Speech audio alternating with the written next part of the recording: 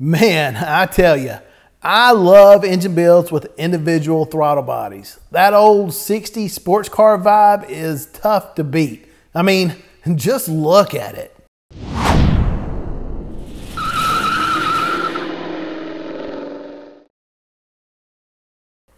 This particular build is being done by my friends at Prestige Motorsports out of Concord, North Carolina. And it will be going into a high-end GT40 replica. Since a GT40, when done right, absolutely has to be lightweight to scream through the turns, the guys at Prestige chose an all-aluminum package. Now, there aren't a lot of producers of aluminum blocks for Ford Windsors, so they went with one from Carroll Shelby Engine Company. Shelby says that at approximately 90 pounds, this aluminum casting is 45% lighter than a factory iron block. But it's also stronger and can shrug off the stress that comes from producing big horsepower. As you can see, it's got all the cool features like screw-in freeze plugs and billet 4-bolt main caps. The block can be knocked out to make displacements as high as 461 cubic inches, but we're keeping things a bit more sane with a 4-inch 125 thousandths bore and a 4-inch stroke to make a good old 427. By the time we got here, they'd already dropped in the forged Eagle crankshaft with 4 inches of stroke, which is half an inch longer than stock. The Shelby block can handle the stroke thanks to a 9.5-inch deck height. The main studs on the 4-bolt billet steel main caps are pulled to 100 foot-pounds, while the canted outer bolts on the center 3 caps are pulled to 70. For additional strength, the valley of the aluminum block has straps cast in from bank to bank, as well as beefy lifter bushings. You can't really see it, but the block decks are pretty thick, also at 3/4 of an inch for maximum strength. So that's all done. We might as well stick some pistons in there. Prestige Motorsports has a strong relationship with DSS Racing Pistons, so they had them make these custom slugs for this build. These pistons come with a 9cc dish to help control the compression ratio and help keep the engine pump gas friendly. They have a slipper skirt design to minimize both weight and internal friction. And the compression height, by the way, is 1.225 inches. The connecting rods are sourced from Eagle like the crank. These H-beam forgings measure out at 6 1/4 inches from center to center and are sized with a 2-inch 100 thousandths rod journal. Oh, and the bearings for both the rods and the mains are coated units from King. These pistons use spiral locks to hold the wrist pins in place. To make sure things are really secure, they actually have 2 on each side, which Larry installs here.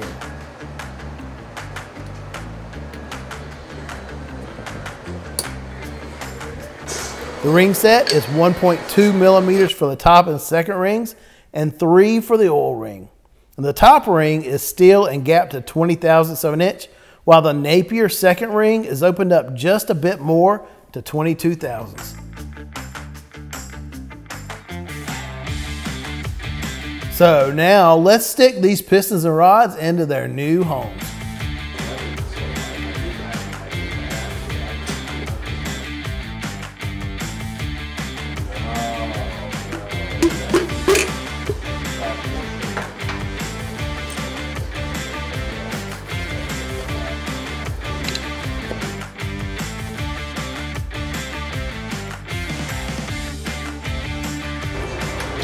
After confirming the rod bolt stretch at 5.5 thousandths of an inch, Larry torques the rest of the rod bolts to 63 foot-pounds. Like the pistons, Prestige has their own camshaft made for this build. It's a hydraulic roller and it's been ground big. Really big actually for a street-oriented small block. The duration is 259 degrees at 50 thousandths of an inch of tappet lift for the intakes and 269 for the exhaust. The lobe lift, meanwhile, is 427 thousandths for the intakes and 410 for the exhaust. Larry degreases in the cam to make sure it'll be opening the valves exactly when desired, and then presses on the harmonic damper from Innovators West. Now, let's flip this bad boy over and get the bottom end sealed up. Larry uses a one-piece oil pan gasket, which is less prone to leaking. But just to make extra sure, a thin film of oil-resistant silicone is coated on both sides. The oil pan from Aviaid has a unique, old-school look with its rounded sides, and its low-profile design has a 7-quart capacity and is constructed from steel. Larry spins the engine back to right side up and begins work on the valve train. He begins by coating the lifter bores in assembly lube and then gently slides the tie bar roller lifters from Gatorman into position so that they can engage the cam lobes. Also, just check out all that structural support in the block. The tie bars on these lifters came really close to touching the lifter bosses, but thankfully nothing hit, so he didn't have to modify anything. Sealing the combustion chambers are a pair of Felpro composite head gaskets. We were able to go with composite here instead of more expensive multi-layer steel gaskets because both the block and the head are aluminum, and their matched expansion rates are easier on the gaskets to handle. The compressed thickness, by the way, is 41 thousandths of an inch. Interestingly, while practically any Windsor part will bolt to this block, the one component that will not are the 1/2-inch main studs.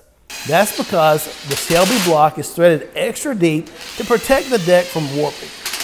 So the ARP main studs are longer than usual and get their own specific part number.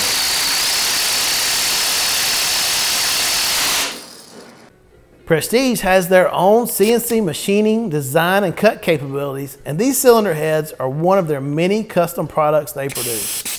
This is a Brodix Track 1 casting that Prestige modifies to their own requirements. It has a 72cc combustion chamber and 220cc intake runners. The intake valves are sized at 2 inches 100 thousandths, while the exhausts are 1 inch 570.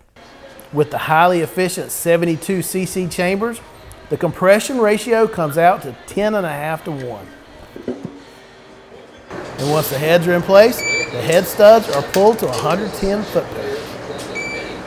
Up top, we have a double-nested valve spring setup that's strong enough to handle the heavier hydraulic lifters, and they're held in place by a set of stainless steel retainers. And here's another look at that big CNC-cut 220cc intake port. Finally, we can get to just what might be the coolest part of this build, the Borla individual stack injection system. This is the plenum casting, which looks old school, but it's actually a brand new casting with several updates to accommodate modern EFI like a map sensor and idle air control. But before we begin putting the intake on the engine, I want to show you the underside. As you can see, there's a large pocket hidden underneath. Now that's not for hiding your Twinkies. It's actually a balance chamber, and its purpose is to help equalize all the intake pulses from the 8 cylinders to help the engine run more smoothly. A plate bolts to the underside of the intake, and the O-ring sandwiches between the plate and the casting to seal this chamber from the atmosphere. Once this plate is bolted up, the plenum casting goes on over the lifter valley just like any other intake manifold. Some of the bolts, however, slot right up against the outside of the intake runners. So to make installation and removal easier, Prestige uses socket-headed bolts.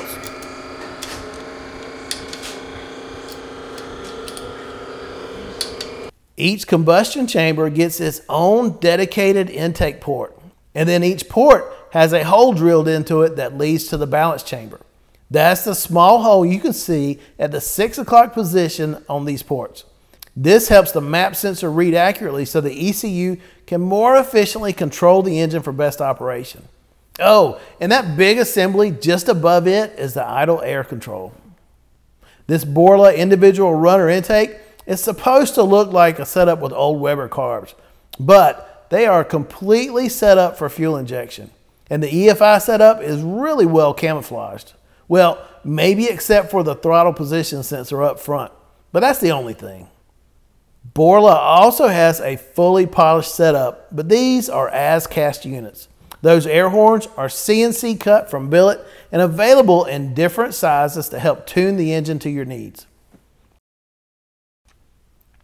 In the center between the runners is the billet capstan throttle linkage.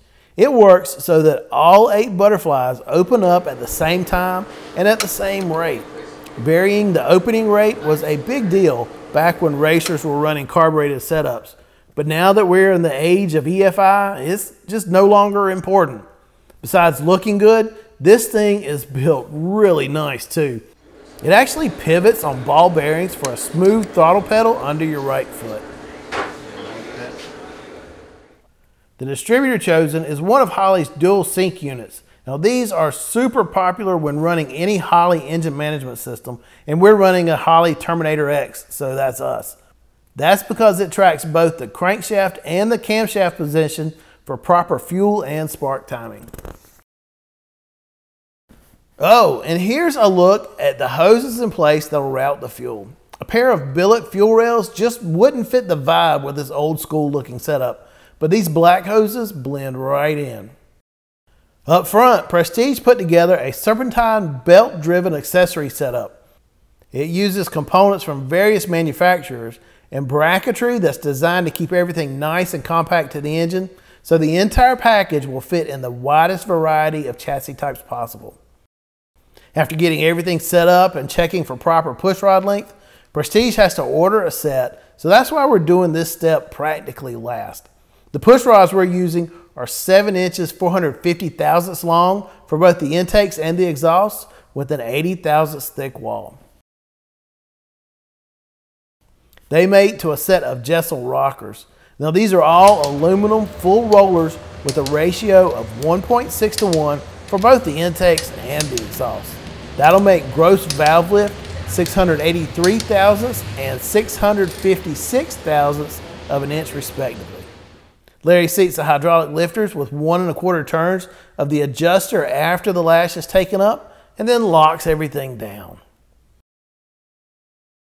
And now we can bolt the cast valve covers down and button everything up to get ready for the dyno. It's time for the fun to really get started. On the dyno, we're burning pump gas just like any street vehicle. The engine controls are handled by a Holley Terminator X ECU, which saves a big headache.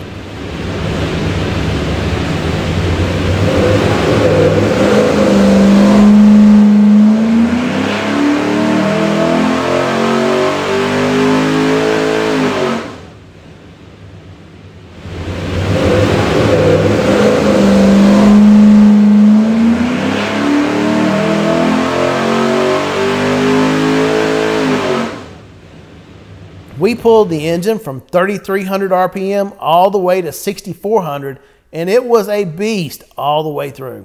It started with well over 400 foot-pounds of torque and finished the pull with 486.7.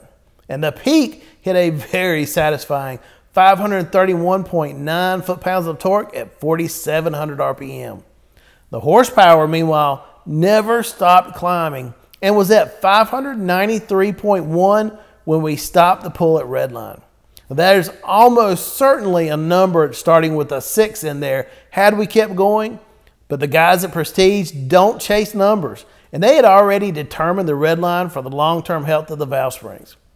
Hey, thanks for watching. If you enjoyed this video, please give us a like and maybe a comment, and we'll see you next time with more awesome engine builds.